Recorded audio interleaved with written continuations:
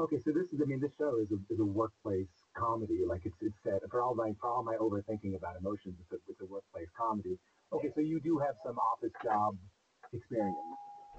Yeah, I worked in numerous offices, and for a good period after I graduated from that master's program, I worked as a graphic designer for like a production designer for kind of these throwaway weekly newspapers in LA, and that was my job. How was that? It was a weird job. So I worked there, and my job was basically